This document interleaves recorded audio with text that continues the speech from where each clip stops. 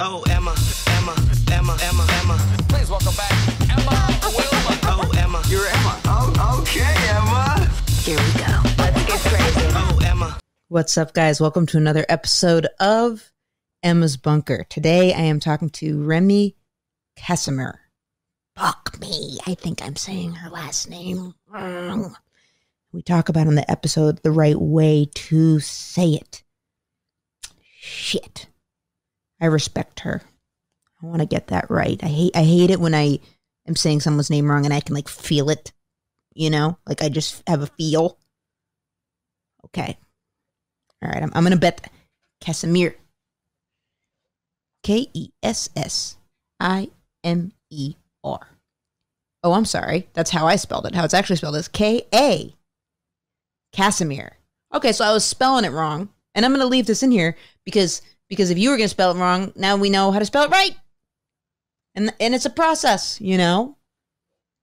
It's a process. I was kind of nervous to ask her to be on the show. I don't know why. I've done her show. I had her be on another podcast.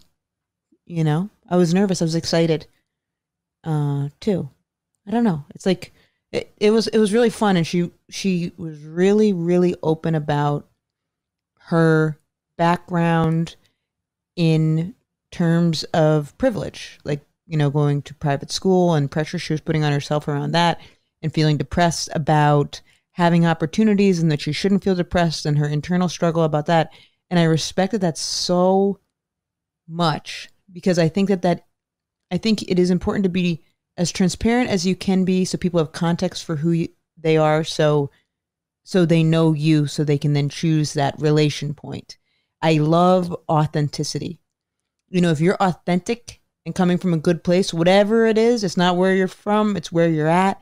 And it was just interesting timing because, you know, I went to prep school too. It was different. I mean, I went to a school for kids with learning disabilities, but if I wasn't dyslexic, I would have gone likely to another prep school, or I would have had the opportunity and ability and support to do that. I'm saying my parents would have paid for it.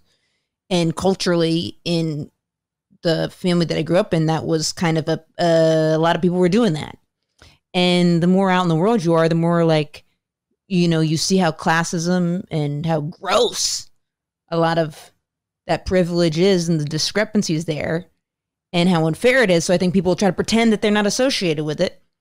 But it's important, you know, to say, I don't know, I appreciate the context. And we talk about, and I'm trying to be a good interviewer and not me talk too much too, because I really wanted, it's about showcasing them. These people are amazing.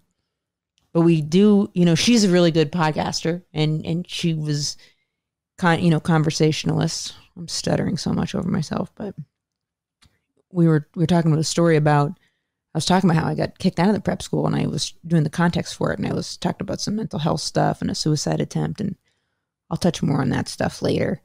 Do I know how to do an intro, or do I know how to do a fucking intro? But it was interesting timing with the prep school stuff, because I got a text message from this kid I went to, not elementary, but I went to public high school with. When I got kicked out of school, went to the public high school in my town.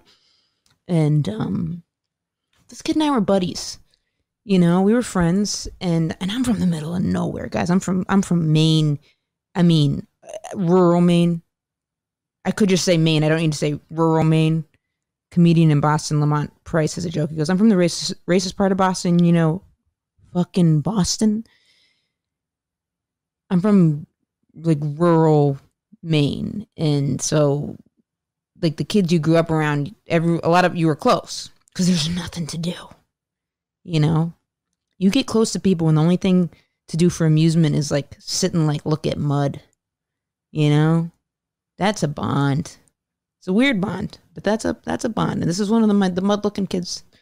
Him not mud-looking, me and him go looking at mud. We go off-roading. We drive around and get mud all over yourselves. And then you like, I don't fucking know. I don't know. I truly don't know what you do. How do you follow that? But he sent me this message. He said, you're hiding the fact that you went to prep school, that you were at prep school. If the people only knew. And I was like, first of all, motherfucker, I was like, I went to a school for special ed kids that I got kicked out of. But I got the gist of what he was saying. I was also like, okay, you only think that people give a fuck because we're from such a small town. So literally by virtue of leaving that town, I was like, you made it. Whoa. If you're in a tiny town, you could go to New York City one time, you take a picture there, and it's like, oh shit, this motherfucker's doing big things. Fair enough. It's hard to take a trip. But it was just interesting timing because I had gotten that text message and I was like, I'm not hiding nothing there. I don't know. I hope this is all right to say. I'm just trying to give you guys context. And I want to hear your context. Email me, emmaspunker@gmail.com. I love hearing from you. Questions, topics you want me to go off on. Any questions you want me to ask guests I've had on in the past, because I'll be having them on in the future. You know? Okay. Thank you for being here. Here's my conversation with my buddy, Remy. Make sure you check out her podcast. It's called How Come? C-U-M. Here it is. Today I'm talking with Remy, who I started introducing by saying, I was going to say, that is a professional. You are Thank a fucking professional Thank you. podcaster, comedian, Yeah. actor. Yeah. Good for you. Thank you. Are you considered a sex expert now too? Yeah. I mean, it depends like who. Like personally, I still am like, no, I'm not that good at it. But well, you could be the sex expert, because someone can be like a trained sex expert, and then how they are at sex could be contingent on the partner. No. I think I'm actually pretty okay at sex, and I think I do give good advice, but I still I want people to not call me a sex expert because that's like A, not what I signed up to do, and right. B, like there's so many other problems that people have that like I cannot fix, and I literally have to be like, go to a sex therapist or go to a therapist. You mean like that people write in with that just have Yeah, because sex is definitely interwoven into everything else. 100%. It's like I can tell you little tricks that have worked for other people, but like there are other reasons why you are the way that you are, and I don't know those things. Right.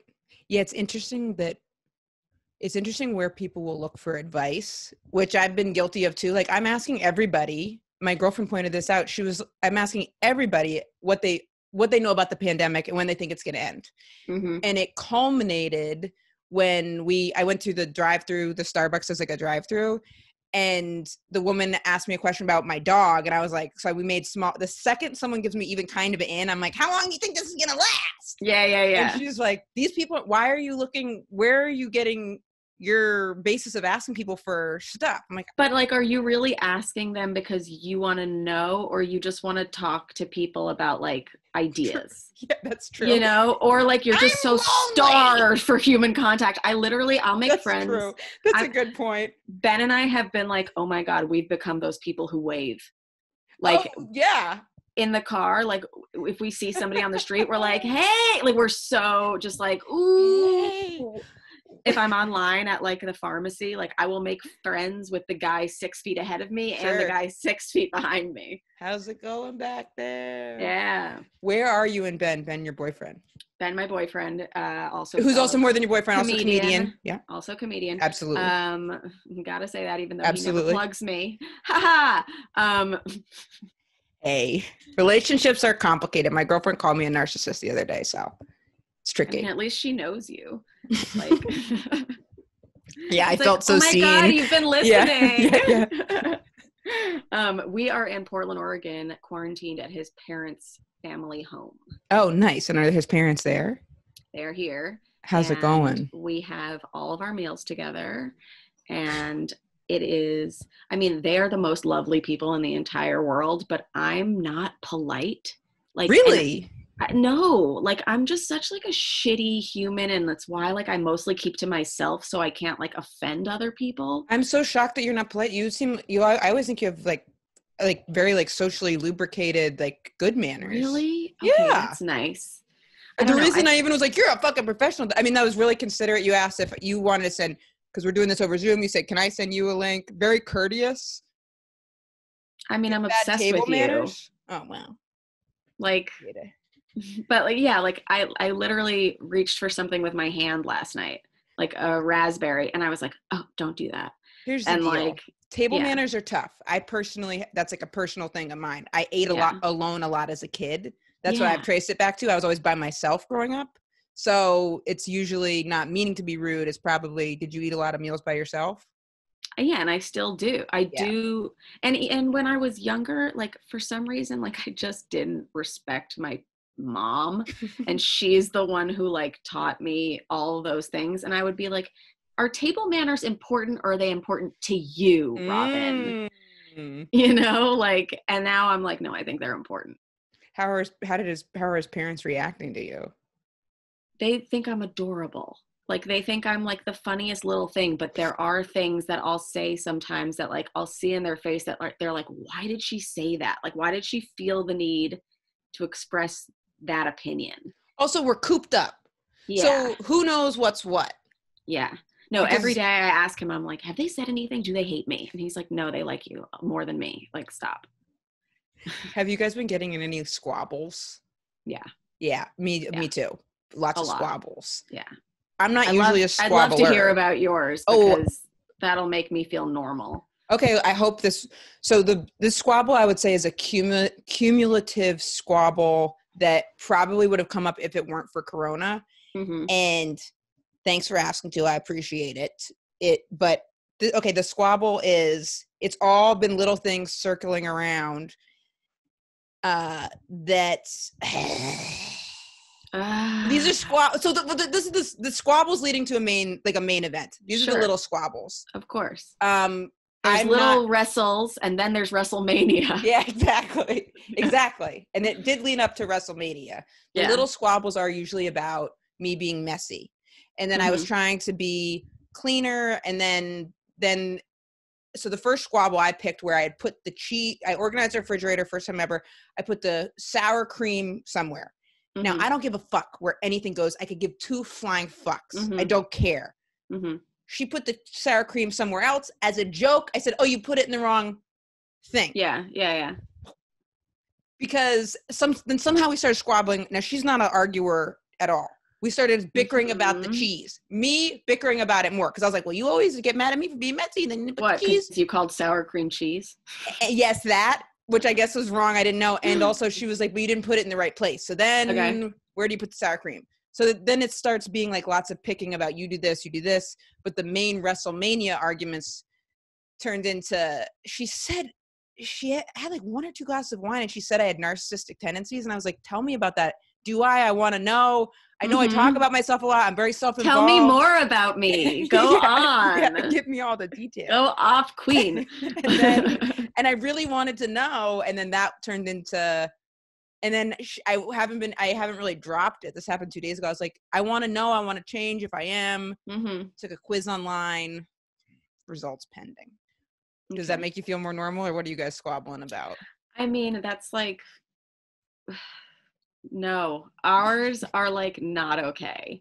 So I don't know if you know this, but I built a comedy club in Ben's room because the second I like found out that we weren't going to be performing again, I was like, oh, okay, well, I guess I'm going to take this to Instagram live comedy. Sure. And I have a question. Have you always been entrepreneurial? Yeah, always. So even as a little kid, you were like, had a lemonade stand. Like, yeah. I got into comedy because I was starting a company and I needed to do a Kickstarter for it. So I was like, I'll take improv classes. I love it. Like, yeah. What was the company? It was called The Tuck. It's an attachable leather belt loop that you can slip on your belt in case your belt is too floppy and you don't want to get it shortened. And it's reversible. So they're like brown and black. And I got into comedy. Leather. I tried to invent something too. Really? Yeah. Yourself? Called Stop the Scuff, which is a clear plastic material that goes on the bottom of your pants to prevent them from scuffing. You have it on. I can't see it. You can't feel it. Wait, so your idea, thank you. It didn't go it blew. I've sent it to a scam developer. So your idea. I sent mine to a scam developer as well. And then I didn't have the thing for a year. And then I gave up because I was like, I'm a comic now. Me too. Yeah. That's what happened to me too. That's what happened to me too. I sent it to a scam developer and I was depressed. I went to a party and someone was doing comedy. I took a class. Mm-hmm. Wait, so you tried to invent, I'm going to tab to remember to get this into the Into the fight, yeah. In the I'll fight. tell you. I'm dying Okay. to tell you about it. I'm itching to hear. But you Yeah. tried to invent that. Mm-hmm. And then, so when you tried to invent it, I did invent it. I put it on Kickstarter because I wanted to raise $30K to like get the first round of funding. And how'd you know to do that? Because like this is another thing about me. I become whoever I'm dating, and my boyfriend at the time was in startups, and like I already wanted to do it. And I saw like a lot of people at the time were doing Kickstarters to start companies, and I didn't want to take money from my parents because like my older brother had done that for his company that failed, and so I did. What was his company? It was called Adverts for Autos, and it was matching up advertisers with people who drove, so they would pay them to like have their ad on the side of the car. It's a really great idea. Yeah, it's a good idea. But he started it like too slowly, and then a bunch of other scam companies popped up, were doing the same thing, and then his wasn't going to work. Fuck. But he tried. Yeah. But that's but he tried. Your parents lost money. But a bunch of people were doing Kickstarters, and I was like, I can do that. And I'd also taken acting in college, and I was like, I could either pay an actor or I could go back to improv and like do it myself. Sure. Yeah, and then like I just had in the video. So much fun doing improv that I was like, fuck business. I'm funny now. And you make yourself the product. Exactly. And what happened was I finally got like the permission from other people that said like I could do comedy, because people would write me being like, yeah, the product's really good, but like you're hilarious in that commercial. And like the writing's good. Wait, where's the commercial? Can I find it online? Yeah. Are you serious? Yeah. What is the product called? The Tuck. The Tuck. Were you so fucking pumped when you came up with that name? Yeah, and I called myself the Mother Tucker, and I like thought that was really great. And yeah. When the name that I had was Stop the Scuff, and I was so I love Stop the Scuff. I like was going to MIT Young Inventors meetings. I put an ad. Is that Ben? Yeah. Hi, Ben. I put an ad. It's Emma. How you doing? Oh, hi, Emma. What's up? Look, you guys have a green screen in the back. I can't hear you, but I can sorry. see you. Yeah. I'm an idiot. Oh, so that's the comedy club back there? The comedy club's over here. Look at that. Okay, wow. And then Ben's green screen studio's over there. Good for you guys. I mean, that's nice. That's the hustle. We're both Virgos, so we just like love like creating and like, I don't know. Are Virgos usually entrepreneurial? They must be. Yeah, I don't know a ton about. I'm a Sagittarius, and I know a lot about Tauruses. I don't know a ton of. I've never dated a Virgo. I love Sages. I think I've actually told you this before.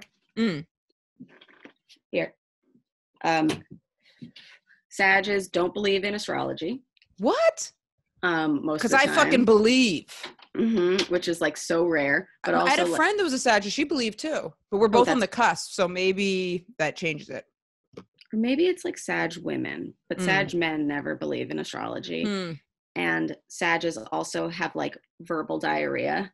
So like you really know them if you know them. Right. It's awesome. True. Yeah, I share a lot, except for sometimes when I'm in a relationship, I don't. But yeah. So you go to invent the thing. You can fuck me, but you'll never know me. That's what I should put on my gravestone. Yeah. But usually in the beginning, that was one thing I saw that narcissists do too. They're very charming in the beginning of relationships. Yep. So you go to invent something. When you invented that, did you have other ideas that you tried to invent before that? Yeah, I still have an app that I want to build, but I'm waiting till weed is like totally legal. But it's called Sesh. And you just put everybody that like you're friends with that you know smokes in like a friend list, and you say you're down or you're not down. Smart.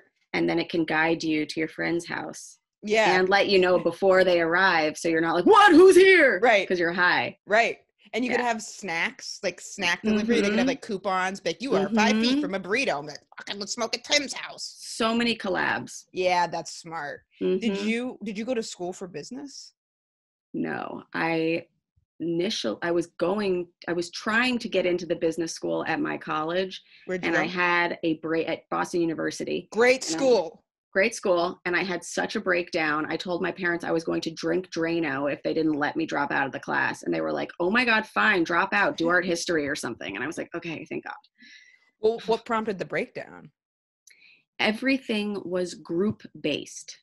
like, and group project based. Yeah. And I don't work well with other people. And like, I don't want or that's not true. I don't work well with other people if I don't care about what we're doing. And if I don't like the people, and I didn't like the people, I found that they were really lazy. And I was like, wait, all of my shit is going to be dependent on you guys. I hate that. Totally. Because you're like, That's now why I also have to motivate you. And that's why I stopped doing improv too, kind of, because I wasn't like, after a show, I was like, did I do a good job or did the team do a good job? Right. Or did I do a bad job or did a team do a bad job? And like with stand up, there's no question. It's like, no, you bombed. Right. That was you. Yeah. I fucked up. No, I fucked up. I get that totally. So you said you're going to drink the Drano, but if you go into Boston University, that means you must have had good grades in high school. I went to like a like a New York City private prep school. Nice. So like BU is good for like the average person, but like according to my friends, I was a failure. Really? Yeah. So that's like growing up in a bubble. And even still, like being a comic is not like impressive to the What people I grew are up they with. doing? They're Also, I relate to that. millionaires. Like they're like, I don't know, the heirs of fortunes already, and like decided to like go into that business, or they're like heading up finance, or yeah. Are they happy? I don't care. Because if they're probably not, like, I would feel, if they're happy, that's cool, but I couldn't be happy doing a 9 to 5. And who knows? I bet they're not. Yeah. I bet they're not. You know, I mean, or maybe they are. I don't know. But It's such a comedian response, though, to be like, I bet they're miserable, too. Yeah, fucking. Like, every time Ben and I see another couple, he's like, I bet they're both fucking people on the side. And I'm like, you can't just say that just to make us feel better about themselves, like ourselves. Right. When I watch 90 Day, me and my girlfriend started watching tons of 90 Day Fiancé, and I was like, when we argue more, we watch this more because we bond over them. Yeah. And I'm like, well, at least I'm not Big Ed, you know? Even though I like Big Ed. I feel like a lot of girls watch Bravo because it's like, well, we can talk about their fights instead of ours. Totally. And you can like fight vicariously through them. Mm-hmm. Like, what'd you think about how they did that? I'm like, they didn't do that. You did that. Wow. You did that. Yeah. How would you feel if they did that? So when you tried to invent it, were you like crushed when the product didn't work out? No, I was kind of relieved because I didn't want to do that. I don't want to be in manufacturing. That's not like my goal in life. Like the most fun I had with it was making the commercial and like shooting that shit. And like, I just think I'm glad I had that quote unquote failure because it led me to something else. Sure. What happened with the 30 grand that was raised? Oh, I still have 11,000 belt loops in a warehouse in Queens. Queens? Yep. So you were doing an American business. No, it was Chinese business. Oh. But then we got them all shipped to this warehouse in Queens. You got to start moving those belt loops. But it's my dad's friend, and so he's just kept them for their free for like. I will stop entertainment right now and dedicate myself for a month to selling belt loops at a fucking stand. Every comic says this who finds out about it, and like, let's do it. In on the belt loops. Let's do it. Why not? The commercial's not? Good. It still holds up. And is this for all sizes? Yeah, everyone needs a fucking loop. Yes. Well, it's not like, think about it. It's not people sizes, it's belts. And belts only go from so thin to so fat. Right. How was your boyfriend at the time? Was he supportive when you were doing that? He was very supportive. Good. Yeah, very supportive. But he knew that my ultimate dream was comedy. And he would always be like, this is what you're doing. Like, you should go into comedy. And I'd be like, nah. And then sometimes I go, okay, yeah, maybe I'll try acting. And he goes, well, no, not acting, because then you might make out with other people. Oh my God. But it's acting. But it's acting. What is it? Yeah, true. No, it's an excuse. Actually, I get that because I had an audition where there was a sex scene, and I was like, man, I hope it's not like the way the sex scene was, I was like, I hope it's not like me with some big like butch person. And my girlfriend was like, but it's acting. And I was like, yeah, I know, but I actually wouldn't do it. I'd still like to enjoy myself. And she was like, you wouldn't do it. And I was like, no, I don't think I would do it. I don't want to be seen like that. And she was kind of like, but it's acting. So you're saying you would enjoy it with it? And I was like, no. But in my head, I was like, yeah. That would be a beautiful, maybe I don't know. Maybe everything is a lead up to that monogamy is really tough. It's really tough. It's really tough. So your fight. So you guys got in your, so the fight. Yeah. Okay. So there are two camps okay, let me roll back. So he's super supportive about, I'm like, I'm going to do this live comedy thing. I think it's going to be really fun. He wasn't so into it. Like a lot of comics are like, it's not the same. You're like ruining comedy and whatever. He was kind of on that camp of like, I'm never going to do this, but like, go for it. Which I understand, because it is scary. I get it. It's scary. It's so daunting and it's very vulnerable. Yes. And no one's saying it's the same, but the first show went really well. And so I was like, oh my God, like I'm going to make this a real thing. And so him and I went to Michael's. He helped me buy all like the wallpaper and the shit and the glue and putting it all together, and like really, really helped out, and kind of swallowed that this isn't going to work thing for like a second. Right. Or, more than a second. And I was like really excited. And then I had the next show, and there was like 6,000 viewers, and it was like awesome. Oh, that's great. Yeah. I mean, granted, it was because Ashley Hesseltine was on, and like her fans are rabid. Awesome. But still, they your were there, Wi-Fi was cranking, and my Wi-Fi was working. Ooh-wee. And like his parents were proud of me, and I was getting all this like great feedback. And like somebody from Time magazine called me and was like, I want to do an expose on people, or creatives like doing their things at home. Great. And I felt so supported, and it was so great. And then that night we go out we're not supposed to go out, but we'd already been in contact with his friend Sam before quarantine shut down. And Sam's been quarantined alone, and we were like, let's go have some drinks with Sam. We'll stay 6 feet from him in the house. And we go to his house. Ben gets wasted. Like I haven't seen since we were in New York, because like in front of his parents, he's been keeping it in check. Sure. This was like, he gets so drunk, does so much cocaine. Oh no. Because Sam had, and usually when that happens, I'm like, I don't like drunk you. I don't like the shit that's about to come out of your mouth. Like I just know what's going to happen. So I'm going to go home. Also the thing with drinking and doing cocaine when someone's drinking and doing cocaine in New York, it usually implies lots of walking around or going. If you're drinking and doing cocaine in a rural area, or you're quarantined, it's a different energy. It's a more, I don't know if that was the case, but I could imagine a more bottled up. It's super bottled up, and it's like, especially when it's just me, him, and like one guy friend, like they're probably going to say some shit that bothers me that they think is funny and I think is problematic. And like, we shouldn't be having that discussion at 3 a.m. That'd be a good show. Just like a tick down to the problematic, like you said Native American or whatever the fuck it is. Yeah. No. They said Indian. No. Right. Indian. Yeah. Fuck. See, I failed. Wait, you're supposed to say Native American or Indian? No, you're supposed to say Native American. Okay. Whew. Okay. Oh yeah. Okay. Good. Okay. No, like you were right. Full respect. But yeah, so I was like, I know this. I'm getting out of here. And he was like, all right, yeah, take my car. I'll see you when I see you. Like Sam will drive me home. I get home at probably like midnight.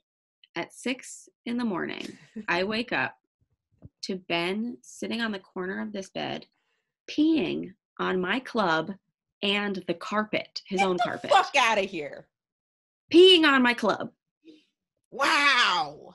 And I woke up and I was like, are you fucking kidding? And he goes, what? I go, you're peeing on my club. And he turns around and he goes, I know. Ooh. And I was like, you know? You monster. But he is adorable, I will add. Oh, he's the cutest person in the entire, he can get away with murder. Yeah, because for some reason with him, it doesn't, since I know his face and I think he's funny and nice guy, don't picture an evilness, you picture a, aww.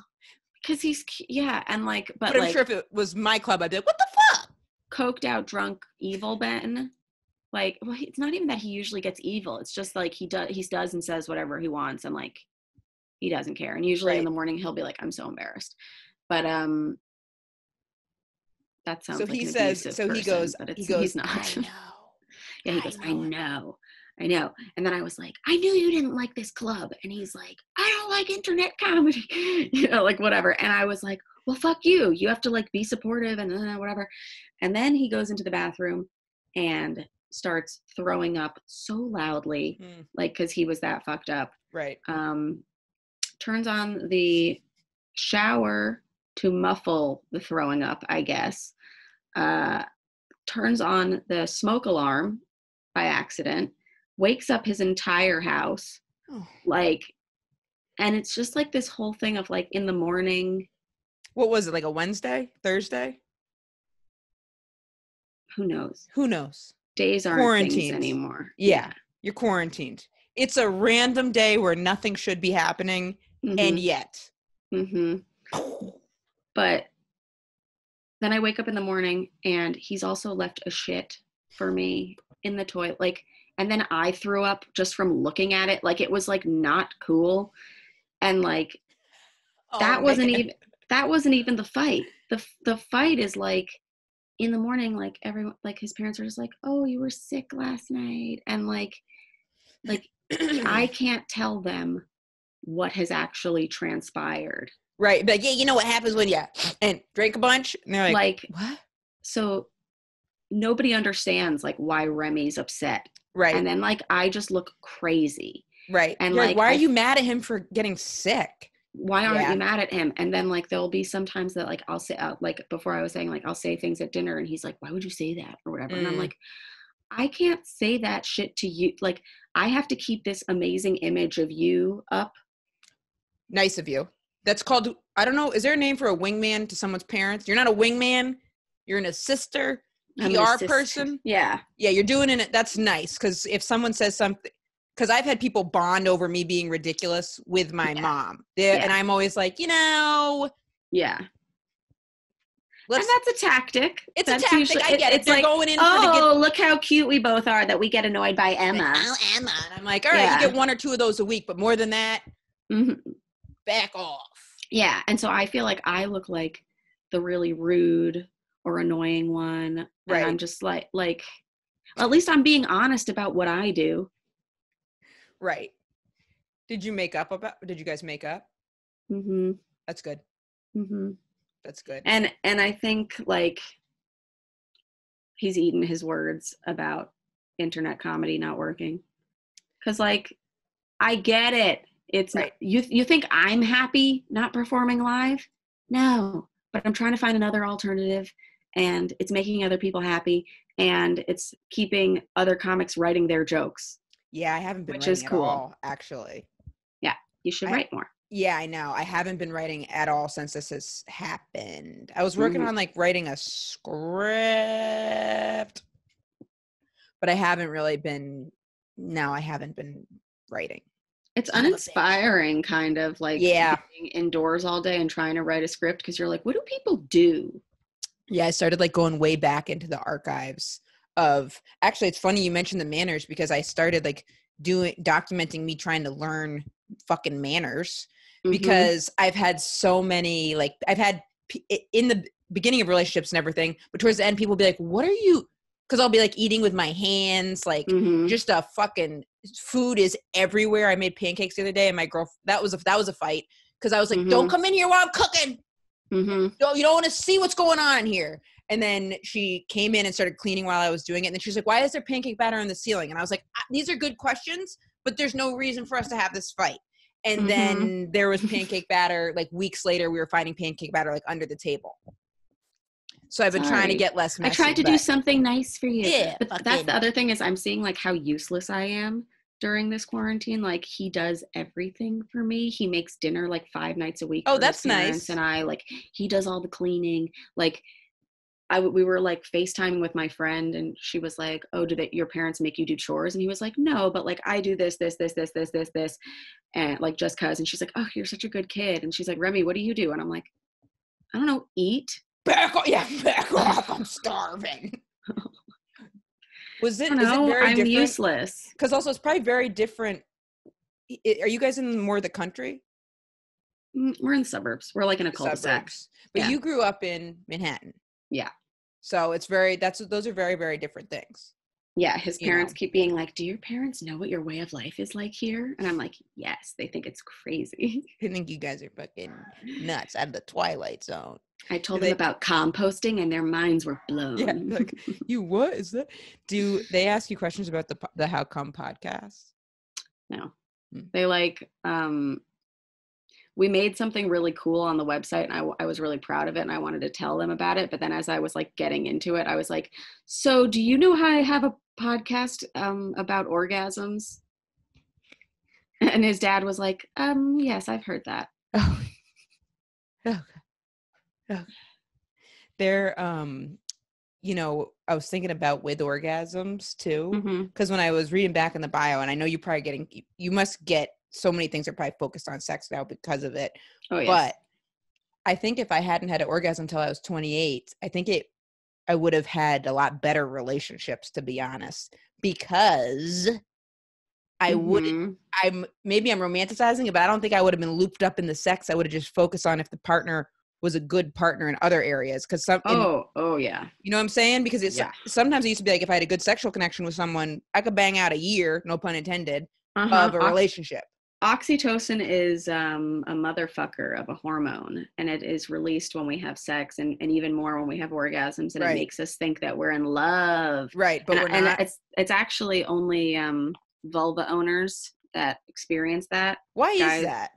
I don't know. I think God is a horrible person if he exists. No. But I don't know. It's unfair that like when I was single, I would fall in love every time and they would never like me.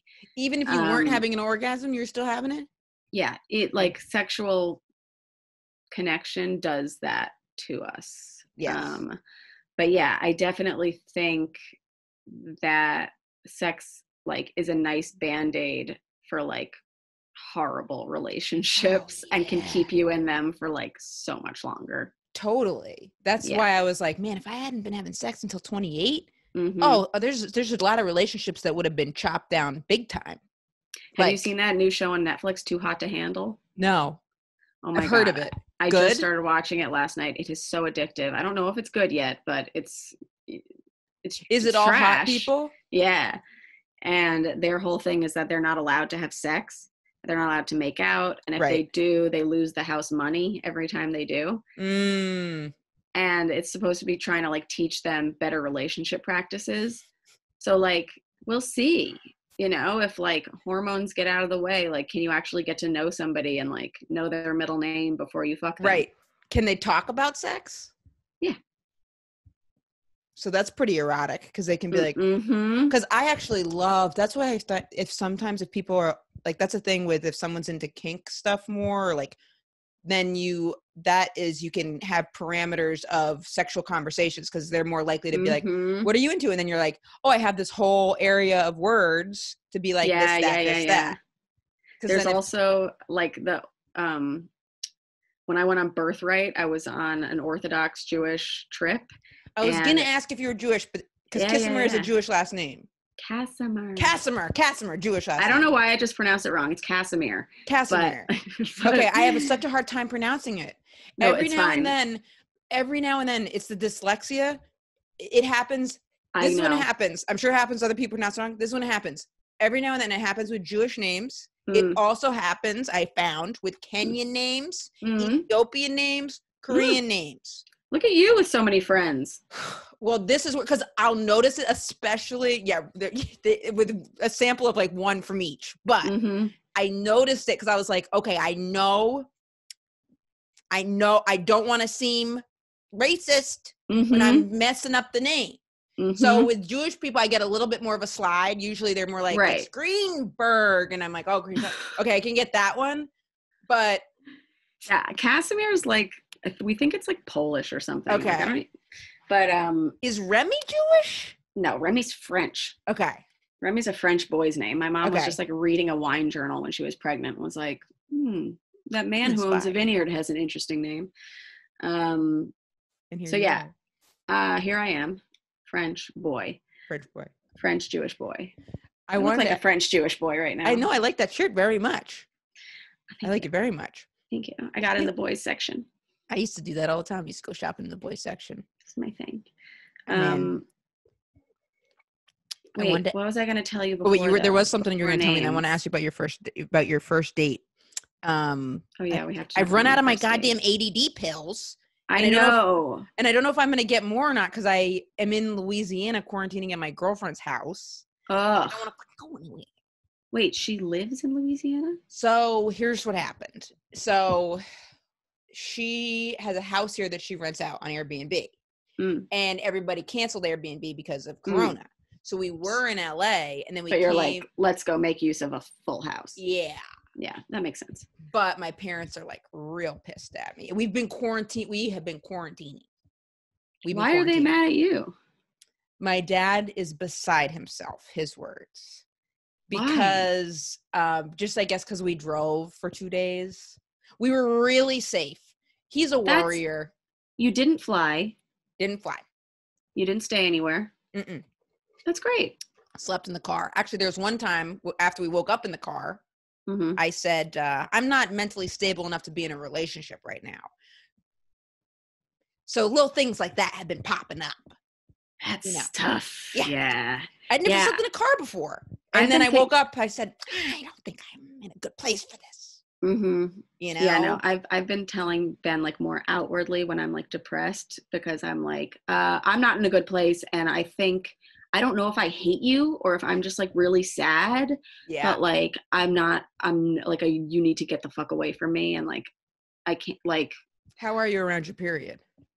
I've had 2 periods during quarantine and it's every time I'm a monster. And then I start bleeding and I go, this is why. Yeah.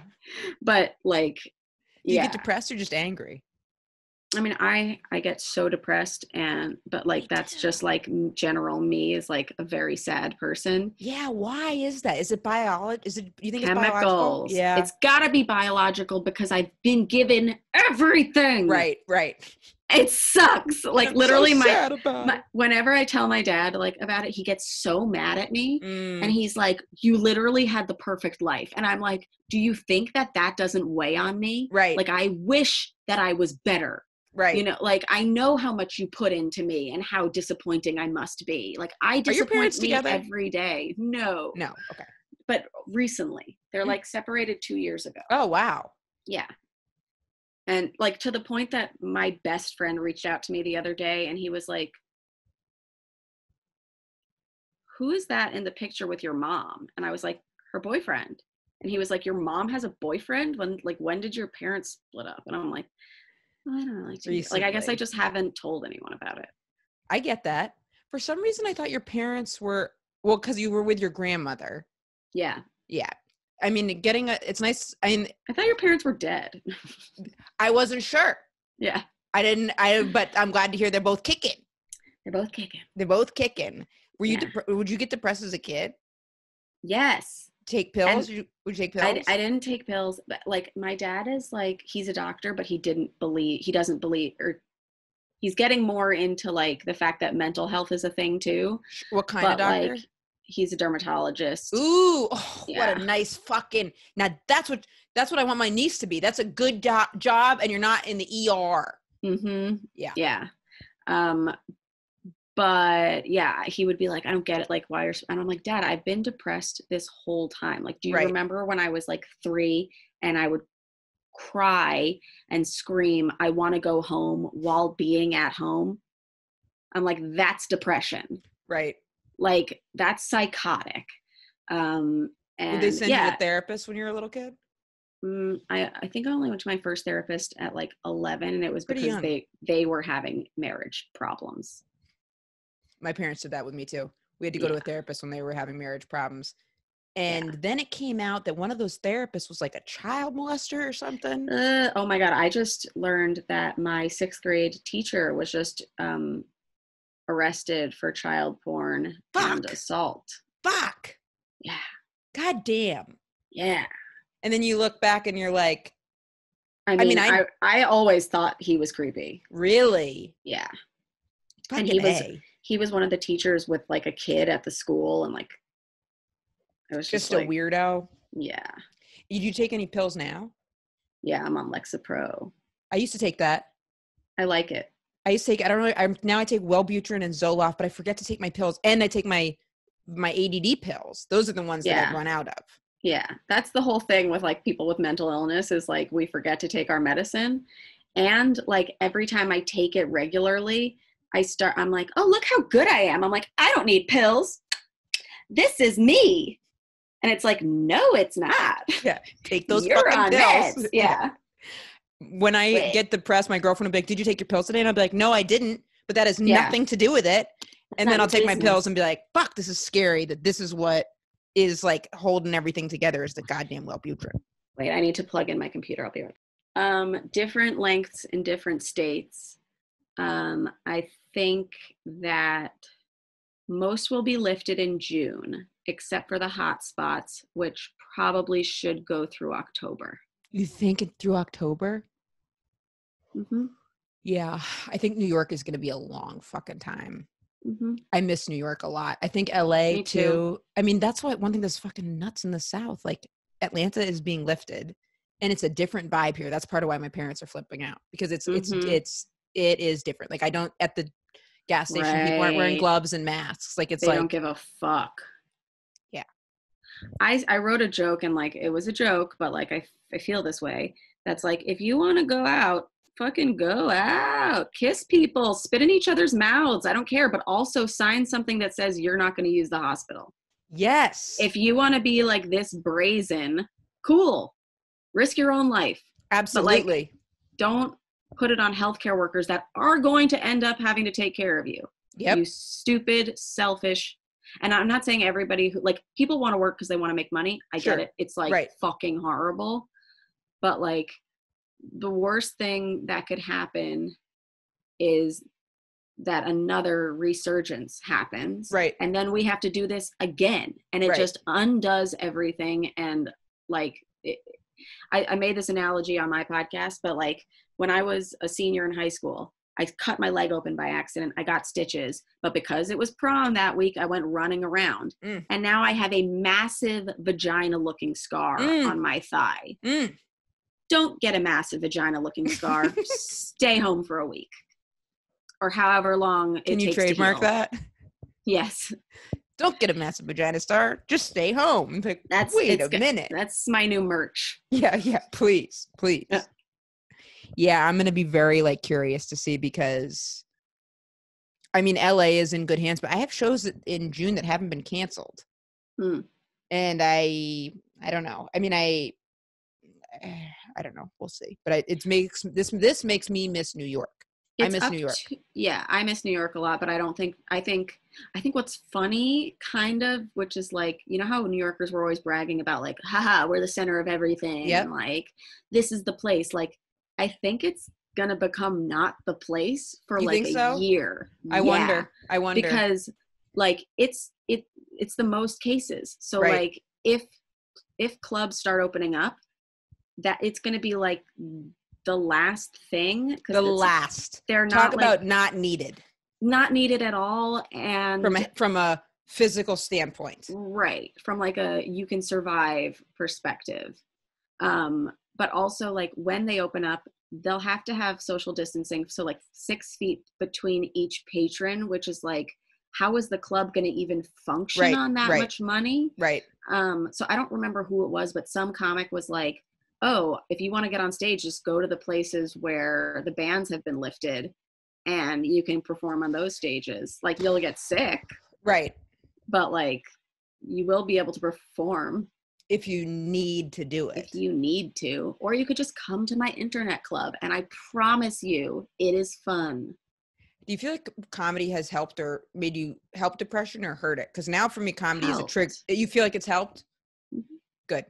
The only thing is, so what sucks for me about like, I've liked doing other people's internet shows, especially like Zoom ones, because you can hear the laughs and like, that's amazing.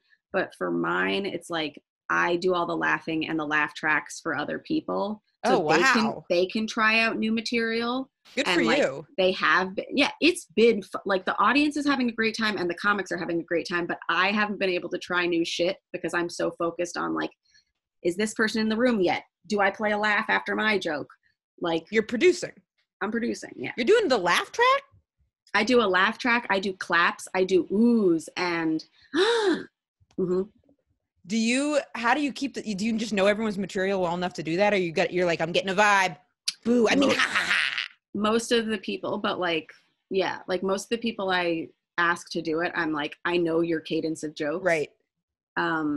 So I won't step on your shit. But then other ones, it's like, I think I just know the cadence of jokes at this point. You're producing. Yeah. That's one thing with comedy that you can translate it into producing. Cause I got a producing job and I was like, I don't fucking know how to do this. Yeah. And then I was like, woo, I would do this and that. And then I was surprised I would do it. Surprise. I know how to edit. Which is a lot of producing. I watch a lot of TV. Right. Fucking love TV. Like, yeah, I know this is when that part comes in because that's what they do on reality shows. I fucking love. Would you do a reality show? I think I might be. Really? It's it could be fun. I was on a couple episodes of one, but it comes out May 5th. It's called Turdy Works. But here's the thing. Turdy Works? Turdy Works. May 5th. Like turds? Yeah. Like poop? Poop. Moose poop. Cool. It's about this woman who sells moose poop in Maine, but the reason the reality show was very comfortable, the showrunner on it was a nice guy. Yeah. So he wasn't making, and I could see the vibe of it a little bit before I did it, because the editing is where they get you with the reality show. So that's the thing. So you just want to be very careful of the editor. I mean, that's like our friend Hannah's on Summer House right now. And if you're on a Bravo show, you have to know that first season, you're going to get an amazing edit. Second season, they're going to turn you into a bitch. Why do they do that? Because that's the formula. Right. We can't keep liking someone for so long. Then they become like a beacon of goodness and rightness. And Bravo can't have that. Everyone has to be a little flawed and hated. And then third season, they'll bring you back. Like, they just want to fuck with the audience's emotions. Yeah, the resurrection. But then it's on you to like be like, okay, that was just an edit. And like, I'm not like a terrible person. Wouldn't that be tough to have a bunch of people think you're a bitch? Yeah, Hannah had like a really bad week like 2 weeks ago because I actually talked to her after an that. edit. Right, yeah. I was so surprised. That's made me want to go watch the show. Kind of, I'm curious. Yeah, but I have been asked to do 2 this year, and I'm at the place where I feel like I can use it, because like I had been asked to do shows before, and I was like, what would I be selling? You know, like, but now I feel like as long as I have a chyron that says comedian Remy Kassimir or podcaster Remy Kassimir. People asked you to do a reality show before you were doing comedy or podcasting? Yeah. Interesting. When I was doing the belt loop, I was asked to be on Made in Chelsea, which is a really, really good reality show about fancy, sexy people in London. And they were doing a season in New York, and they needed fancy New York friends. Heard of it. And I'm fancy, or my family is fancy. Fucks yeah. They thought the entrepreneurial thing was like great, but then they said that I couldn't represent a brand. And I was like, well, if I can't be the mother tucker, then I'm not doing this. So you were serious about it. Oh yeah, I'm serious about everything. I'm like, I relate to that 100%. But if they wanted you to be a fucking entrepreneur, they had to let you be do the mother tucker in there. Right. If they wanted me to be like the business girl, but they didn't. They wanted like a New Yorker who's like, I went to private school too. Let me take you to my Hamptons house. Totally. Totally. I got a message from someone the other day that I went to elementary school with, because I went to private school and I got kicked out. Nice. For what? It was, I went to a special school for like dyslexic kids. That was a private school. Yeah. But a lot of people, you grew up in Maine, right? Grew up in Maine. But a lot of people in my mom's family went to a private school called Milton. Okay. And then, but I grew up with my dad, but I was always exposed to that. And then I went to a private school for kids with learning disabilities. And then the idea was I'd go to another private school after that. I got kicked out of that private school because I'll fast track it. In 8th grade, I had tried to kill myself. And then I went to this like rehab thing. I had all this like crazy home stuff. And then I went away to this summer program. And then this stepmom at the time made me stay at the school. And I didn't want to be there. So I kept trying to get myself kicked out because Okay. I missed my friends because I was like, Yeah, I don't want yeah, my last yeah. memory of home to be me trying to fucking kill myself being in the Yeah. rehab. So, Ugh. you know, and I so love how was, this is the story we're fast tracking. It's like Yeah, really let me traumatic get- thing. let We're me just get gonna get through to the fucking and I was like, I just don't want it to be the then I last. married a man. Then I got pregnant. Then I just fast track, okay? I did have a boyfriend actually when I was at prep school. Crazy. Hamad. Jealous. I wish I had a boyfriend. He's a nice guy. Mm. I had a hard time. All with of my boyfriends, like from childhood, ended up gay. Really? Yeah. So I can't comment on his sexuality because he is from Kuwait, and I think that's like a big thing. I'm sure he's straight though. Mm-hmm. Who's straight? All your boyfriends ended up being gay? Yeah, and so did I. So okay. Right. Yeah, it all comes around. I did have my favorite boyfriend. I think did end up being gay, but it was my favorite because we would just like talk and then not hook up. I think that's what the thing is like most gay people like in childhood will like date other gay people because it's just kind of like find each other. This feels weird. Yeah, and then or I had a good friend Phil, and I remember I used to always be like, I don't want to hang out with my boyfriend. Can I say that I'm like I'd like hold hands with Phil? He was like my cover, but he was straight. He'd be like, I don't know why you fucking want to do this. But I got kicked out of prep school because I wanted to get kicked out of prep school. Yeah. So I kept trying stuff, and they were like, Emma, we know you want to leave. We're not going to kick you out. So I tried to throw myself down some stairs, but I didn't really. I wanted to get kicked out. So I stood at the top of these stairs. It was so anticlimactic. And I was like, I want to get kicked out. So I just kind of like turned and did like a brisk walk down the stairs and then kind of bopped my body against the wall. And then I kind of lay there like, ew. And then the house manager or whatever, the prep school dorm person was like, what'd you do? And I was like, I threw myself down the stairs. And then I got in trouble and then I got kicked out. Nice. But this kid sent me a message like, you're covering up that you went to prep school. And I was like, first of all, I went to a special ed prep school. Yeah. I'm not covering it up. Yeah. I know a bunch of comics in the city who are not. I know a bunch of comics in the city who went to prep school, and most of them do lie. I know. That's why I found it very refreshing that you brought it up. Yeah. I think it's really part refreshing. of me. And it's also like, it's part of my sadness because I acknowledge that I've been given everything, you know, like it's part of like why I'm like so pissed that I'm this way. All you can do is work to give back. That's where I think real happiness comes in. Not saying I do that very much. Exactly. Truly need to get it together with that for me. No, but like everybody says like comics, like we make people like the world a better place. And like, even if we're doing it to get attention, like we're helping. All right. Yeah. So there's that. So we're doing that. Yeah. But it's refreshing. I think it's so important to be transparent about it because then people are always like, when people are like, you hustle so hard, you do this, that. I had this roommate that said that years ago. And I was like, yeah. I do work really hard. Yeah. Here's the deal though. I didn't have any student loans. She did. And she wanted to be an actress. But then I was like, but then you got sick and you needed a job where you had health insurance and you needed to pay off those student loans. Can I say I would have pursued the creative arts if I had student loans? No. So I'm going to be upfront about that so people don't feel bad. Same. Like so I really appreciate that you're open about that. Oh no, I find there's so many like influencers that'll just be like, just work hard and do this. And also have a dad with $1 billion for your wardrobe. Right. You know, like it's just not fair to give people those expectations. But like I'll have so many breakdowns. Like Ben started comedy when he was like 15. And sometimes like I'll be like, I don't want to do this anymore. I'm not successful yet. I can't do this. And he's like, chill. You've only been doing this for like 5 years or 6 years or however long it's been. He's like, I've been doing it for like 15. And I'm like, but I started with an easier playing field. Right. Like, you know, that game, or it's not even a game. It's a thing that they do for kids in gym class sometimes where it shows like your privilege. It's like, take a step forward if you have a 2-parent home. I'm sure they didn't do this in your gym class, but there's that video of it. Yeah. Never. It's not an actual gym game. No, the people I grew up with are the most disconnected, airheaded. You don't have 3 other houses? Right.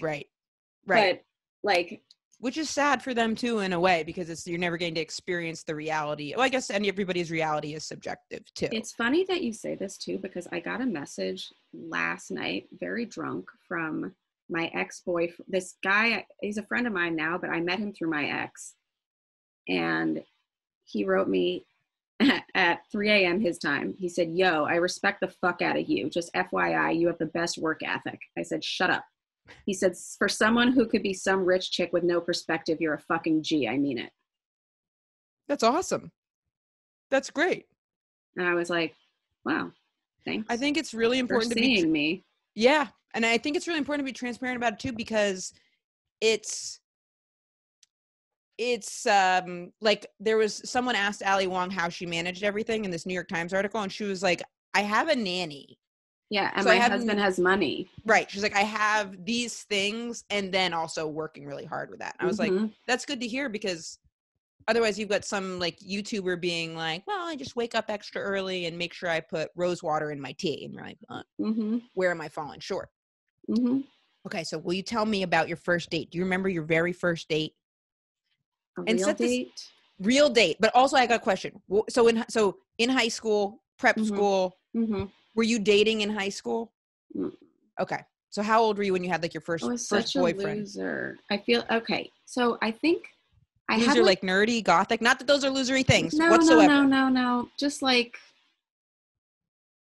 not enough confidence to go after what I wanted. You mean you were a high schooler person? Yes. Yeah. That's the yeah. If someone has a ton of confidence in high school, they're probably still hanging out in the high school parking lot. It's true. No, but it's not even like I was a loser. It's like I had a weird gap in my like romantic and sexual progress. Ooh. Like I feel like when I was really young, I was like very openly, I was naked all the time. Like my nickname for my family was nudist. Like I was scissoring with my girlfriends on sleepovers. I was like, yeah, like I was like really? 6. Yeah, I had this one friend. We would scissor on Saturday nights, and then on Sundays we'd go test out churches with her family because they had just moved into the city. Remy has to spend the night on Saturday because it's Scissor Saturday. What about Friday? No, that's Shabbat. No. Yeah, we gotta fuck each other Friday and scissor Saturday. Okay, Friday will work. Yeah. You guys would legit scissor? Well, like we weren't vagina, but we were both knees were in each other's vaginas. Which makes more sense than vagina to vagina, because let me tell you something. Because there's more friction. Exactly. And anytime I've done that activity where it's like, but it's not through scissoring, it's always all be on top and then move myself in a way for friction like that. Yeah. Like move your hip like this. That's like, a lot of coordination. And it's like a lot of like you just look like you're like waiting for someone to give you documents at work. Yeah, exactly. You know, like it's the white girl waiting for the manager. But yeah, so I feel like I was like really open. Like I would sit in like the mirror with my girlfriends and I'd go, I've got this part of my vagina. Do you have this part of your vagina? Like all that stuff. And then like I had like a boyfriend when I was doing ballet. 6. How old was that? At like 4. Like wow. Yeah, like at 4, I remember I had, he was my nursery school boyfriend, Michael, and he's gay. And wow, they're gay going way back. Yeah, and like he would bring me flowers to my ballet recitals. Like I had a boy, I like had a husband, I had girlfriends, and then the second like I hit puberty in like 4th grade, like I started to become like more like like just like ashamed of the like I got hormones boobs, start going. But I got boobs, and then people were like, "Oh, Remy has boobs," and then I was like, "Were you the first girl with boobs in your class and friend group?" Yeah, that's a big. That was my friend Margot was the first one. That's a big thing because then people start looking at you different. You probably started getting unwanted attention. Yeah. And also wanted attention, but then it becomes like, okay, this is your value because you're the girl with the body, or whatever, and I don't know. And then I started wondering and worrying about what other people were thinking about me and saying. And anytime I'd hear a rumor about like, oh, I hooked up with that girl, her nipples are weird. Oh, and then in high school, I went down on this girl and there was toilet paper in her vagina. And I was like, well, I'm never going to have anyone go down on me. If this is what happens when you have sex. Right. Or like date someone or like let someone in, like I'm not doing that. So I like went from being like a makeout slut in 7th grade to just like closing it up and being the last person still a virgin in 10th grade.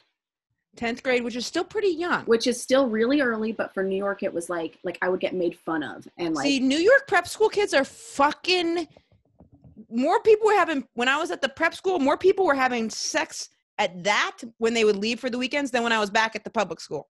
Yeah. Those prep school kids are fucking each other's brains out on cocaine. And they're on prep and they're ready. No. Right. Yeah. They've got the access to it. 10th grade is really young. It's really young. And so I think that was when I ended up having like my first real date. 10th grade. Because I really wanted to lose my virginity because I was getting made fun of. And by female friends or male friends? Mostly male. Yeah, but right. But the females would be like, yeah, just do it. It's like not a big deal. And one of the male friends was the guy I ended up losing it to. And like, yeah, like literally if you made fun of me in high school, I'd be like, I'm gonna hook up with you and change your mind.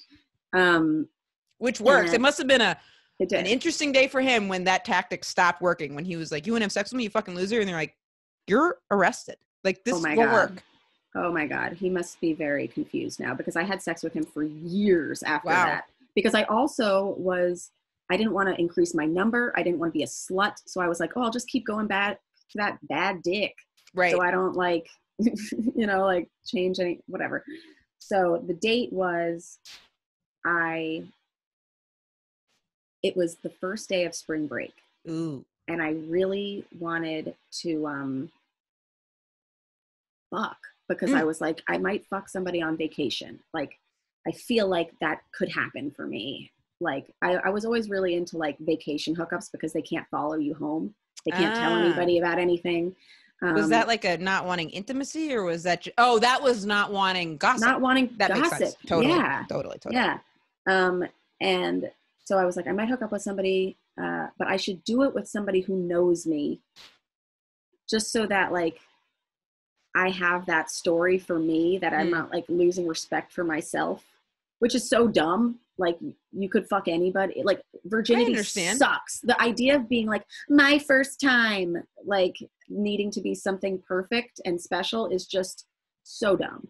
But it also is a better narrative than if you were like, my first time is going to be fucking, well, maybe it's not. Maybe if you think, oh, it's going to be brutal, then it manages your expectations more. But wanting it to be with someone you know is a more comfortable, you want to be comfortable at least. Sure. You know? But like, my friend lost her virginity to, like, when she was like a junior in college, to this random Australian we met at a bar. And she was like, that was the best way I could have done it. Right. Just get it out. Just do it. Yeah. Right. But yeah, so I was like, oh, I'm going to come over and watch the OC because it was a Thursday and that's what you did. And so I went over and I was like, do you want to have sex? Like, as we were like watching it, and he's like, what? Were you guys even like sitting near each other? Yeah. And we'd been like making out for like probably 2 years. And like, did you like this guy? Yeah, like we were friends, and also like he was the best looking non-Jew at my school, and I've always been really into non-Jews. So I was like, yeah, let's fuck, and he was like, what? Like, you've never even touched my dick. Well, like, I'm about to. I've never even fingered you, and I'm like, I know. Let's fucking do it. But like, I want to do it. So we used a condom from health class given to us by our gym coach, Coach P. Shout out to her. Shout outs to Coach P. And I told her this story recently because she like reached out to me and I was like, Coach P, I talk about you a lot. Yeah, because thanks for that fucking condom, by the way. Yeah. And she gave us this like little yellow condom, or she gave it to me, and he was in my class, and we were like, and yeah, I tried to put it on, tried to fuck. It hurt real bad. I pushed him out. Was it his first time? No, he'd been fucking for years. He'd been getting those Coach P condoms. Yeah. And then it didn't work. And then 3 months later, I was like, okay, I want to try this again, but I want to go on a date this time because I've never been on a date. And I think that would really like warm me up and like would just make me feel better about the whole thing. He's like, you don't want to date me. And he was like, okay, we'll go on a date. So we went to Haru, the Japanese restaurant, and I had a lychee martini. Oh, wow. They served you guys? You had fake IDs. We did. Yeah, fucking prep school kids and the fake IDs. Yep. And then we went back to his place and we got it in for real for the first time. Woo! Do you remember the date? Like, were you guys like acting grown up? You get all dressed up and stuff? We were acting grown up because that's what you do as a New York child. Right. Did he pay for the date? Yes. Okay. Lychee martini, paid for the date, get it in. Thank you for sharing that with me. I appreciate that was my first, and honestly, I think it's like one of the only ones where like the guy has paid. Really? Is that a good thing or a bad thing? I don't know. I used to think it was a bad thing because I had low self-esteem, but now I'm like, I'm a feminist. Right. It's a tricky thing is what it fucking is. Because everyone likes to be taken out on a date. But, you know, I always am like, no, the man one has to pay on the date. The man one. Yeah. Yeah. And truth be told, I'm usually the man one. Even if they have a penis, I'm the man one. Look at my jaw. You have a really nice jaw. But women ones often think they're the man ones. Mm-hmm. That's a very common trait. They go, I'm the man one. And they go, actually, I think it's confusing being like a boss and being motivated with being a man, which isn't what it is. Or confusing the fact that Ben has less body hair than me. I don't know. It's all very, and gender is very socially constructed. So it's very like, it's a tricky thing. Yeah. Well, I want to thank you so much for being on my show. Thank you for having me. Of course. Where can people find you?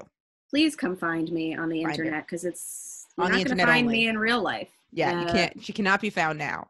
But I truly live on the internet. You can follow me at Remy Kassimir. My podcast is How Come, spelled C-U-M, because I am a 12-year-old boy. And it's on Instagram at How Come Podcast. It's on all of the players. If you like live Instagram comedy, or if you don't and you just want to see a train wreck potentially happen, go to Remy's Comedy Club. We have shows Wednesdays and Saturdays at 9 p.m. And if you want some of that sweet merch we were talking about, howcomepodcast.com for Don't Get a Vagina Scar on Your Leg. And be on the lookout for, what are the belt things called? Oh, the Tuck. The Tuck! If you type the Tuck official commercial into YouTube, I think it'll come up. Or the Tuck Remy Kassimir. Because isn't the tuck when people put their penis in their butt? When you have a boner up? Yeah. Oh, tucking for drag queens is putting your penis in your own butt. But tucking for if you just have like a boner, you tuck it up into your waistband to hide it from your teacher. So you can find that kind of tuck, and then Remy's tuck. Mm-hmm. Thank you so much, Remy. I appreciate it. Thank you, Emma. You're the best. Okay, guys, that was my episode with Remy. And just feel like playing a little Danity Kane in the background because what better way to end a fun conversation? Oh my God, I almost just said condescending. Fun conversation. You know, I love this song. I forget if I said this here before, but I listened to this song so much. One time my old roommate asked me if it was sexual. But yeah, I have told you guys that before. And yeah, fucking it was. Okay. All right, guys, that was another episode of Emma's Bunker. Please go check out Remy, her podcast, How Come Comedy Club. She gave all the plugs at the end of it. Thank you for being here. Email me, emmasbunker@gmail.com. For any audio, photography needs, go to Chris Thomas at christhomasphotography.com. And yeah, let me know what you're up to. Hang in there. Also, check this out. I'm going to go research the history of marshmallows. And then I'm going to fucking talk about it. Okay? Let me know what you want me to look into, too. I'm around.